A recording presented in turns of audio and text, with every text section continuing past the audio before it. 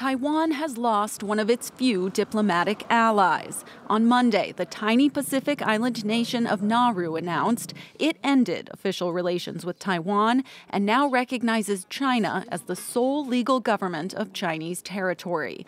Beijing lauded the decision. As a sovereign and independent country, Nauru announced that it recognizes the One China principle. It will break the so-called diplomatic ties with Taiwan and re-establish ties with China.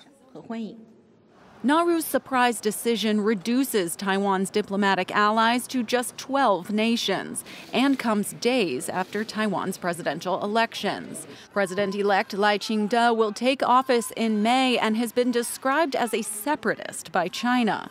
Taiwan officials accused Beijing of bullying in reaction to the vote and of offering Nauru millions of dollars per year.